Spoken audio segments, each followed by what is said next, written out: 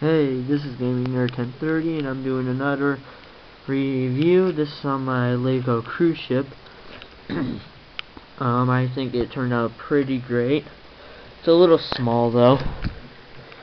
The back is a little empty. It's still kind of in progress a little. I gave it a little water slide. As you can see right there. Those are umbrellas. There's the bridge. I said it's smaller than my Titanic if you watch that video. You can't really see it, but here, let me get it in right there a little. That's green right there. That dark line is green. That here's red because I kind of ran out of green, but either way it's still cool. Got some pools right here.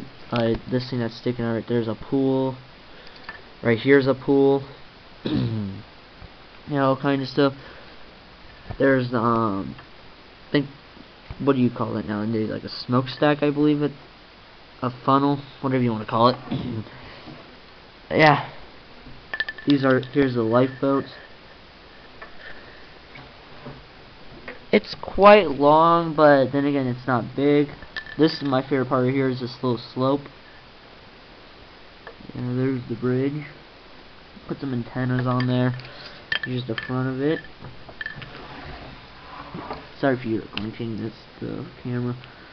And there's the back. I kind of ran out of bricks, so these things are sticking out a little. Yeah, this is pretty sturdy for a ship. I made this for my little brother because I had some spare Lego pieces. So I thought I could just do a review on it. Like I said, I'm pretty happy on how this turned out. There's the water slide again. I put these little antennas right there for little poles to keep it intact. The water slide, just to make it cool, it hangs off the side of the ship. Yeah, this is gonna be a pretty short review, and if you can see well, you can't really see it.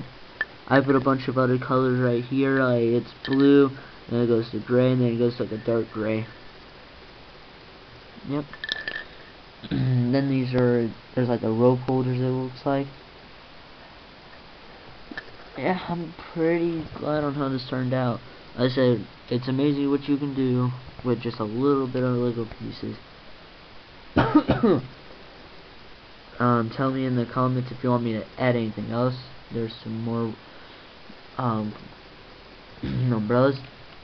Hit that like button or subscribe button, and yeah, this is Gaming Nerd 1030. Bye.